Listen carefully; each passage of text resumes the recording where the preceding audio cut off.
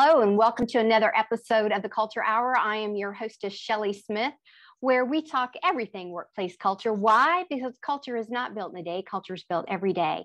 And so today I'm happy to report I have another amazing guest, Jeffrey Knight. He goes by Jeff, at least I'm going to call him Jeff. Jeff comes to us with a wealth of background, including, and of course, we always have to give thanks for 28 years in the Army, retired now. So thank you for your time and for your service. That alone brings a wealth of information to workplace culture. But I actually had the pleasure of meeting Jeff originally through Mission 60. We both work with Mission 60 and do a multitude of things. And I've become very fascinated with Jeff and all of his posts on LinkedIn. But Jeff, your title currently is People Process Manager at Core-Mark. Is it Incorporated? International. I don't know why I say Core-Mark International. Core-Mark International. And the thing that I love about the title is that you run the full gamut between human resources and operations, which is an amazing space to be in.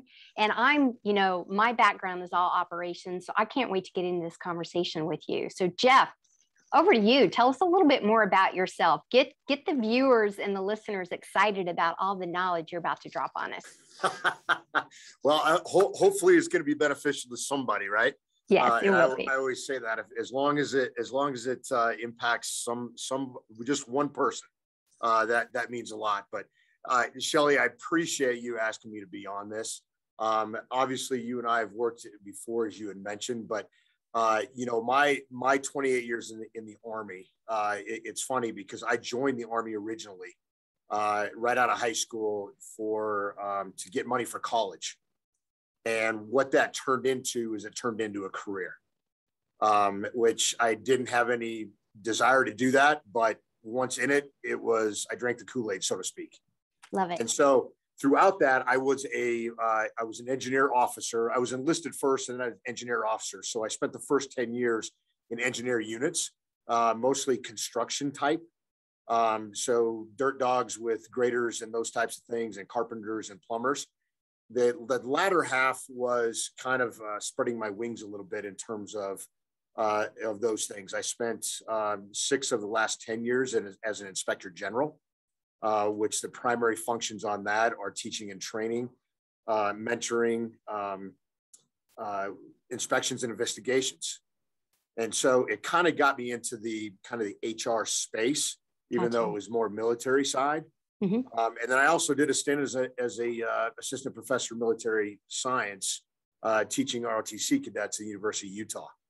And so I kind of went through an entire gambit of different skills, and of course leadership throughout that, and a constant learner of that. So that's kind of me in a nutshell. Civilian side, I've been on the ops side, both in small manufacturing as well as a large trucking company as the director of their schools, and then moved into this role as a people and process development manager with Core-Mark.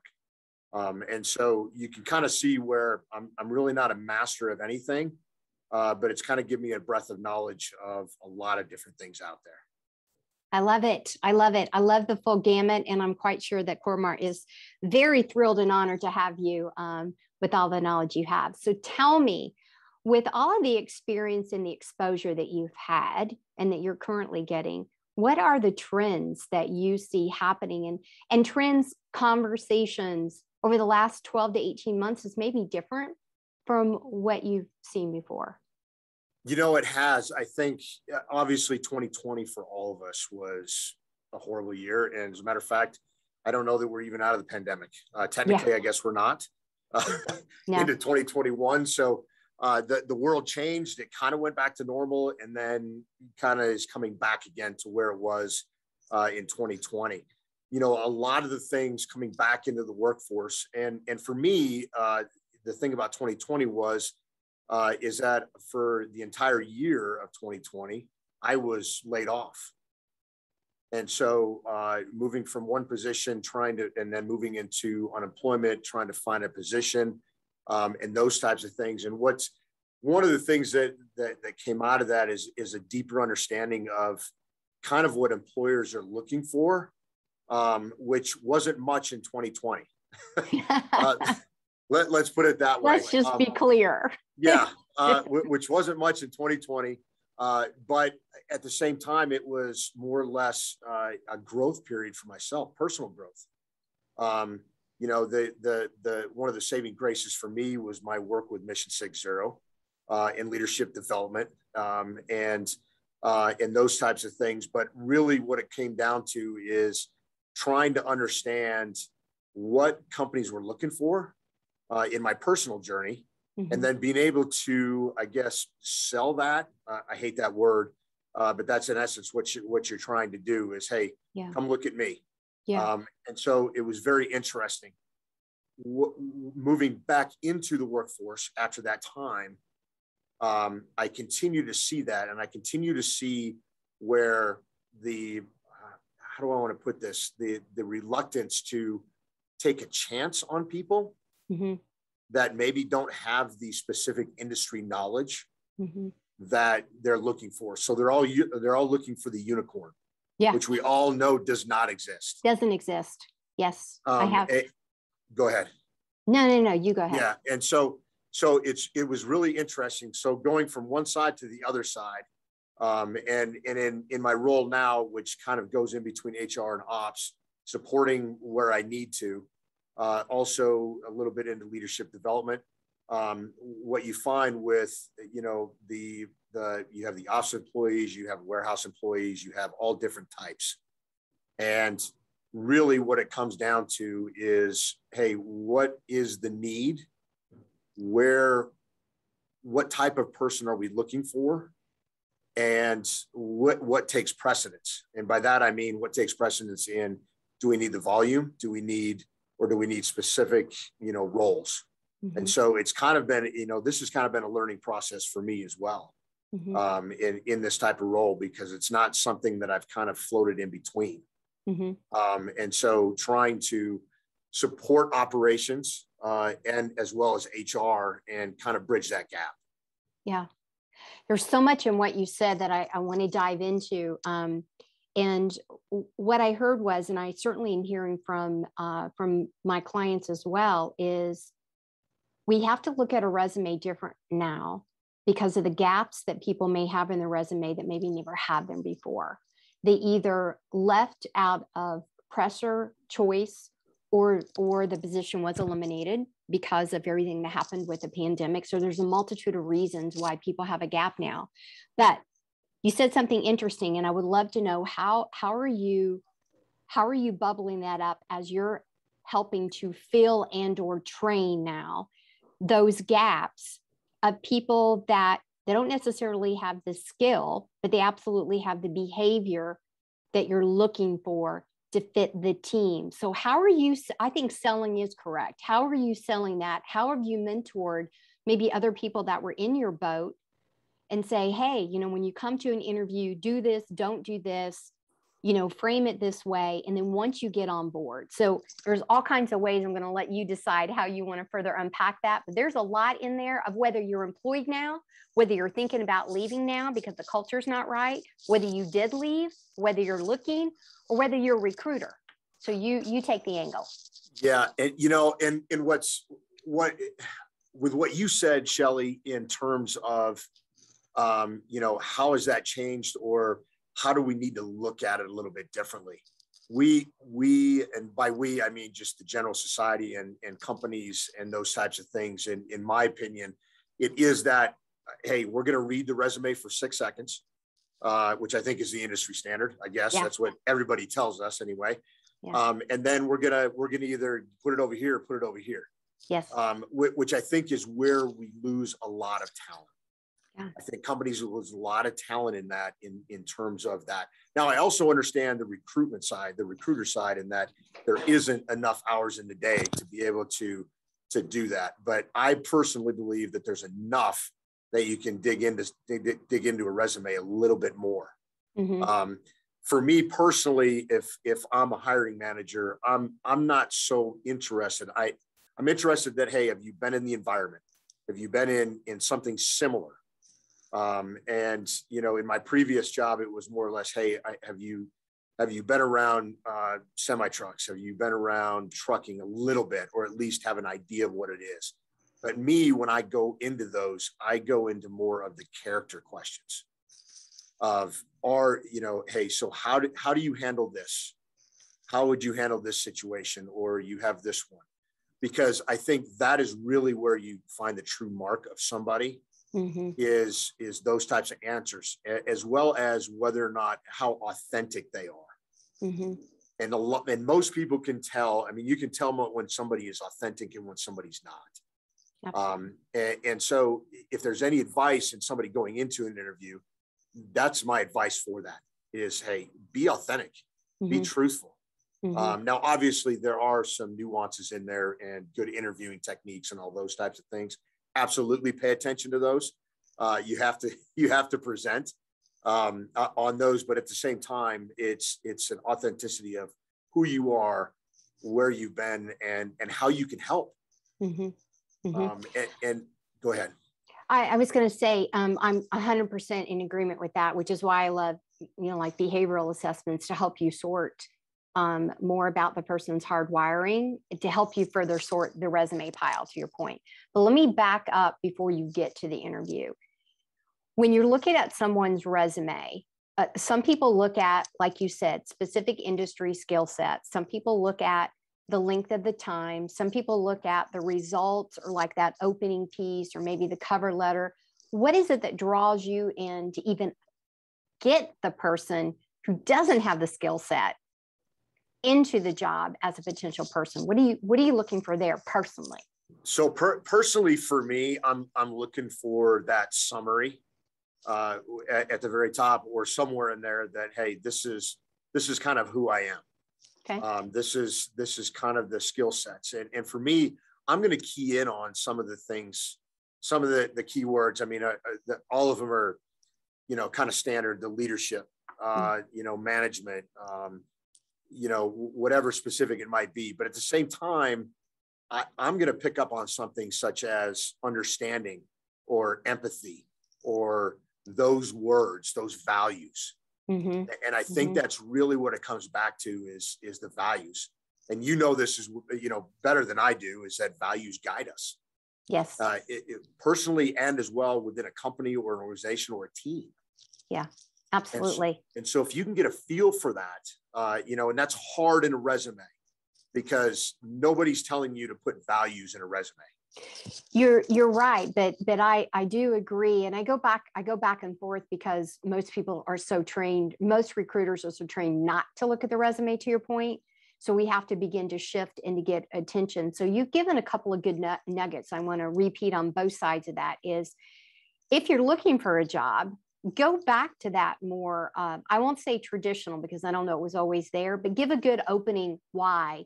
State some of your values, state some of your, hardcore wiring. I mean, if you're a person who likes order, systematic process, routine, by golly, I encourage you to write that down and call that out. I'm looking for an organization that has systematic, processes. That tells me if we're a startup, if we're an entrepreneurial, innovative spirit that is change, this might not be for you. But if we're an organization that's looking for the process driven, for the consistent, for the flow, for the systematic, for the every single day, it's kind of the same thing. Yeah, you're going to grab my attention. So lean into that. And then I heard you say, when you get into the interview, be you. Call out what you're looking for. Be authentic, be real, be truthful. Talk about why you've done a change, why you left, why you have a gap. And then also, can I also add, lean into what was posted about the job and about the company. So you make sure that you go in and you can tie authentically your values to their values that you saw written or what was put out there. It makes for a better conversation, I think, because today's world, the potential employee and the employer are vetting each other. It's not just a one-way street now, right? No, it is not. It is not in the least. And that's what, so a quick story in my journey on unemployment and searching for, and I think I was in the 400s of how many I applied for. But that wasn't the only thing. That was something that I did, but a majority of it was networking. It was, getting out on LinkedIn, putting yourself out there, which I struggled with in the beginning. But there was about a halfway mark during my unemployment, which was almost 1 year exactly. It was 363 days. Not that I was counting. But there was a point in there where I was doing everything that everybody was saying. The pandemic had a huge impact on being able to find employment. But there was a point in there that said, hey, you know what? You really need to be who you are. And you don't need to apologize for, this whole, for me, it's more or less, I'm a generalist versus a specialist. Mm-hmm. And so with a generalist, it's very hard because everybody is looking for that specialist. Hey, what can this person do one single thing well? Mm-hmm. But I'm not that way. The Army didn't raise that way. The mm-hmm. Army said, hey, go do this. I don't know how to do that. Good, march, go. We don't care. Mm-hmm. And you had to go figure it out. Mm-hmm. And so, it's embedded in me that whatever it is, it's like, hey, I have no idea what I'm doing, but I'm going to go do it. Mm-hmm. And so that piece that you talk about in the interview, once you get to that point, is that you need to point those things out, and you need to specify specifically within there how that experience translates into what they want. Yes. Amen. Yes. And also, since we're kind of talking about this, how it fits into their culture. Yes. Absolutely. Absolutely. You need to come ready to say, if they talk about innovation, if they talk about collaboration, if they talk about systematic approaches, if they talk about adding value, you've got to be able to draw the line between what that means to you, because what teamwork means to you may not be what it means to me. And so again, I think in that vetting process of the courtship of the interview, both parties need to come to the table ready to talk about that. So now let's switch gears with that. Two things. I want to go ahead and wrap up like this interviewing and looking piece.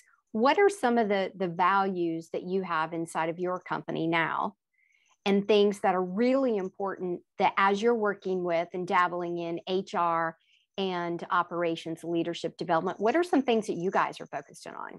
Yeah, so the biggest ones, and we have, so basically what it comes down to is the 5 are integrity, pioneering, family, committed, and customer centric.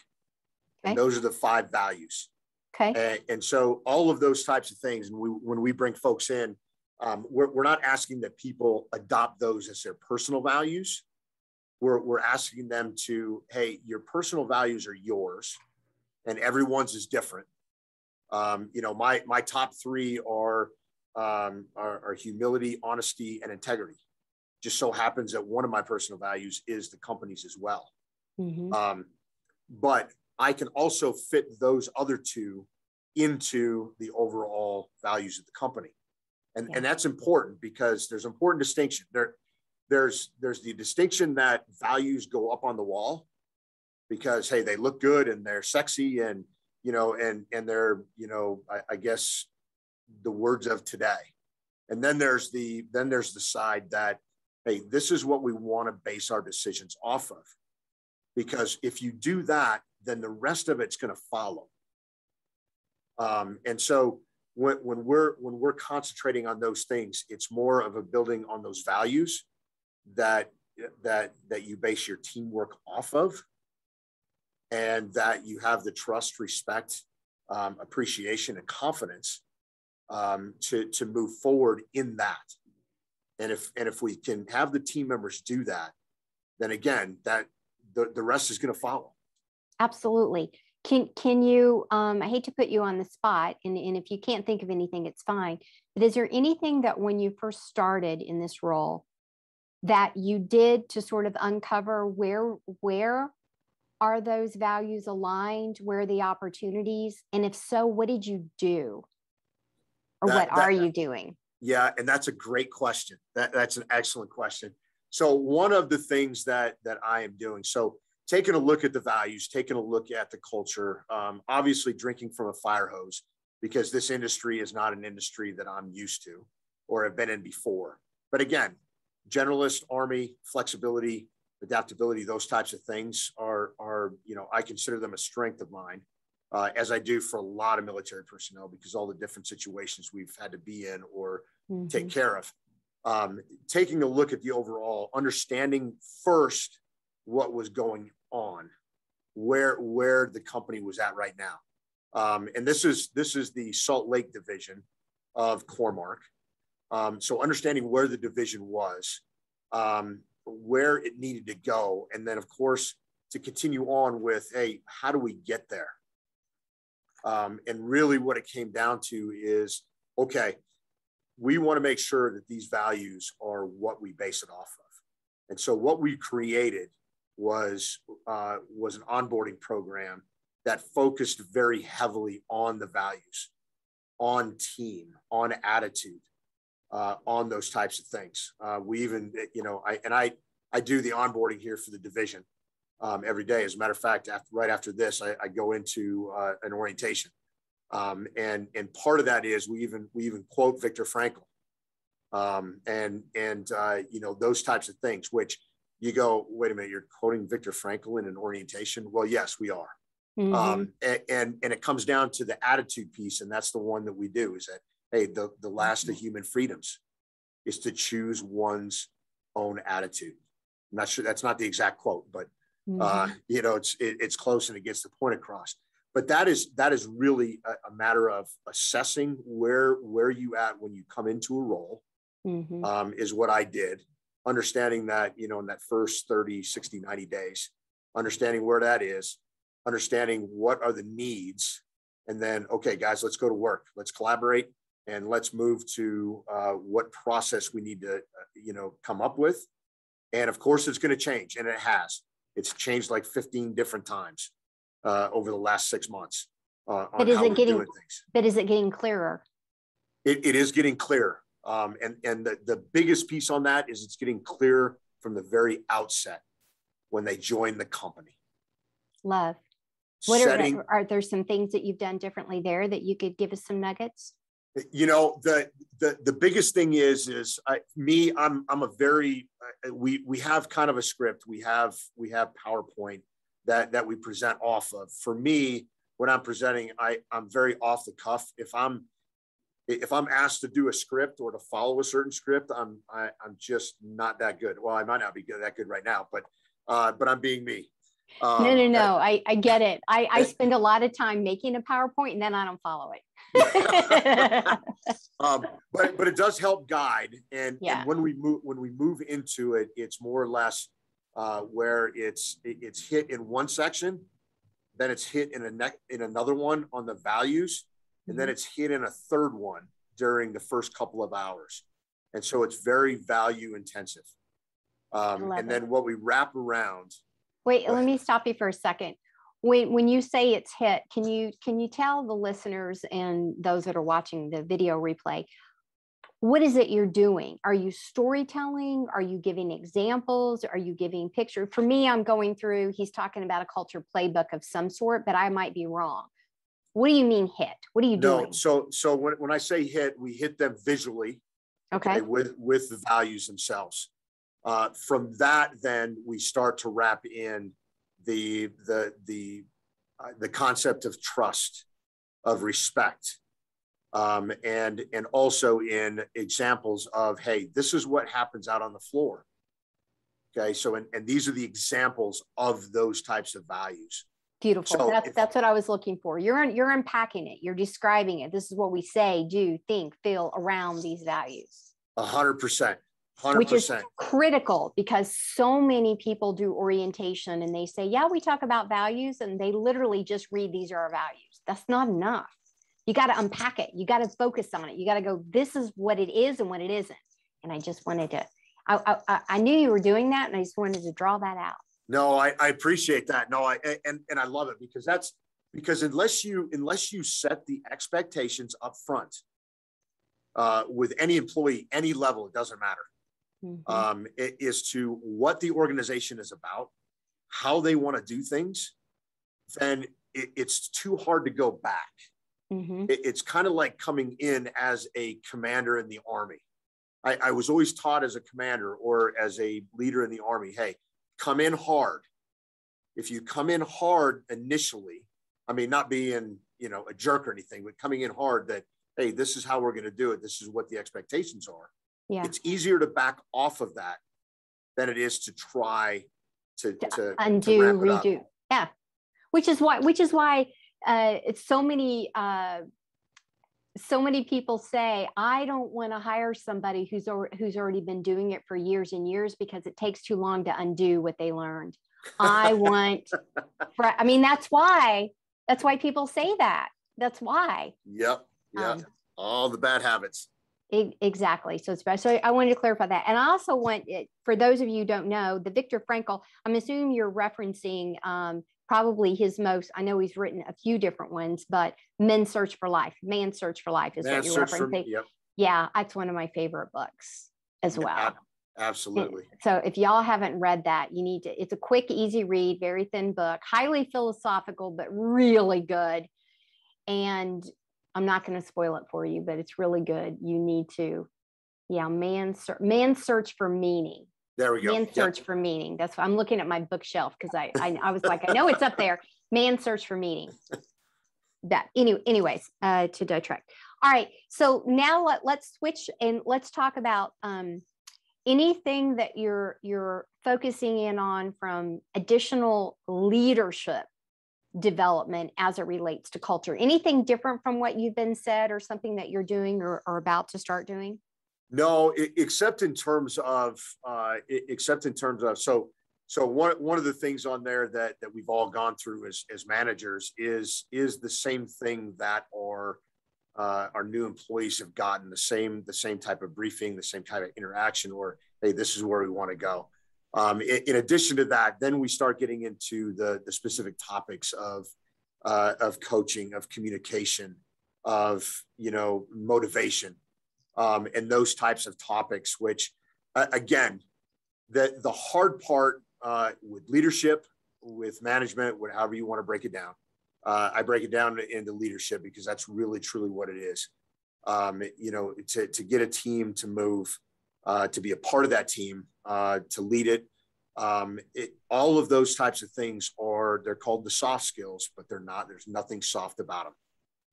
They are hard and they are difficult and they take such amount of energy. Mm-hmm. The easy part is teaching somebody the technical piece. Mm-hmm. Now, that gets a little bit harder when you get into STEM and you get into engineering and all that stuff. And that's probably in that group where you want to start looking for a little bit more specific person in that regard. Mm-hmm.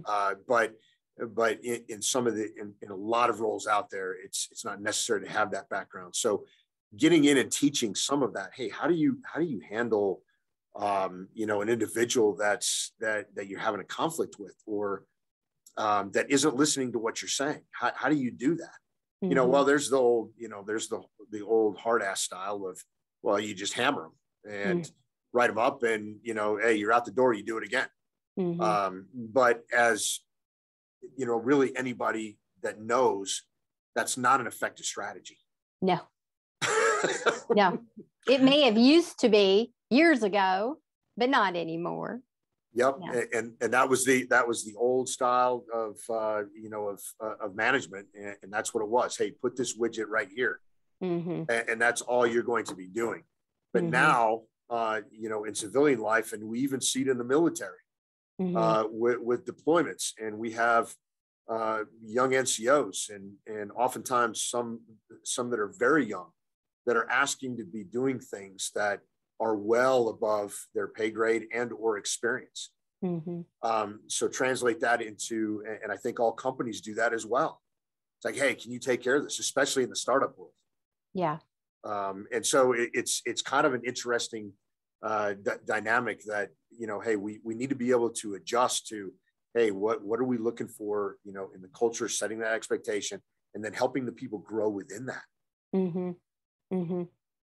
Yeah, it's the more companies lean into that, if you spend more time on the soft skill, that the rest of it just comes so easy. But it's counterintuitive for so many individuals, if not the masses, I think it's going to take our generation to be gone and our kids' generation to almost be gone for that true transition of it's the interpersonal skill, it's the influence, it's the relationship building. That's what gets the work done. Not the technical skill becomes the bonus, not the other way around. And so I definitely think that we're seeing this trend sort of shift, which I love. So we're going to put a wrap on today's Culture Hour. But before we do so, where's the couple of things? Where can people find you? Number one. And number two, what are your final thoughts, ideas, suggestions, posts, books? What do you have for a wrap for us? Yeah, so I would be remiss if I did, and I'm going to go directly to, well, actually, let me back up for a minute. So primarily my biggest social media is on LinkedIn. That's where I spend a majority of my time. And so I'm on there. Just look me up, Jeffrey Knight, and it'll look up. And then, of course, if you're interested in CoreMark International and what we do, just Google Core-Mark. And it'll bring us up and it'll kind of show you where what we do and where we're at. And the book recommendation, I would be remiss if I did not mention Deliberate Discomfort by Jason Van Camp of Mission 60. And the reason I say that is because that book came into my life at a time that I was unemployed, and it had a very real impact on me. It kind of wrapped up and summed up everything about leadership that I've ever held my entire career into one location. Mm-hmm. And so I absolutely recommend that book. I'm also reading another one right now, which is a great book. And that's, I believe her name is Kim Scott, Radical Candor. And another excellent book in terms of culture, how to be a great boss, those types of things. And so highly recommend that. And then lastly, really, what I really want to implore on people is that, and this goes for veterans and anybody else too, now that you've kind of given me the stage a little bit, Shelley, go for it. Hey, we are all going through something right now. As you listen to this podcast, as Shelley and I talk, we're going through something right now that we don't know what the others that they're going through. Be mindful of that. But if you're going through something difficult, reach out and ask for help. We lose too many people this day and age. And especially during this pandemic, especially what's going on in the world events right now. And hey, be vulnerable, reach out and talk to somebody. I can't stress that enough. And then the last thing that I want to say, and I apologize, Shelley, but it's also important for me. I would be remiss too. But I hold a weekly group for veterans and their allies on Zoom every week, every Friday at 12 noon Eastern. And it's a space that we provide. I started with Dave DeQueljo, a Navy fighter pilot, and he's within the Warrior Rising family too. Okay. And we provide this. It's called Angels 14, and we provide it for people just to come for camaraderie, community, and connection. And so, if anybody's interested in that, on LinkedIn, you can DM me. I'll send you the link. But it's just been impactful, and it's something that came out of the pandemic too. That was created by he and I, and we're kind of continuing to go with it. I love it. I love all of those things, and echo the reach out and ask somebody for help, even if it's just to start a conversation. We've lost too many for a variety of reasons, and didn't see the cries for help, or they didn't know where to go. So you got to lean into the tribes that are around you, use your resources, and you never know when you have a tribe and you didn't even know you had them. It's just amazing what you can do when you turn up your listening ears and lean in with an ounce of vulnerability. And it's crazy. It's crazy amazing what's around and how people can listen and help. And also listening to somebody else's story that you realize it doesn't lessen yours, but you're like, okay, I'm not the only one. And not that it's a good thing that there's other people that are in pain, but in the same token, there is something about, I'm not a psychiatrist, even though I stayed at a Holiday Inn last night. No, I use that joke way too much, but it's just so good. But there is something in that when you find somebody else, then all of a sudden you feel more comfortable talking about it. And you don't know that if you don't, absolutely check out these different groups to find out your groove and your tribe that resonates with you. So I totally appreciate that you dropped all of those resources. And I will have Jeff's LinkedIn information in the different places that you're listening to this. So in the description, you'll be able to click on and connect further with Jeff and any of the resources that he talked about today. So Jeff, we thank you so much for being here today. Keep being you and rocking out life. And for those of you who are looking more on workplace culture, you can go to my website and get all kinds of free downloads and resources.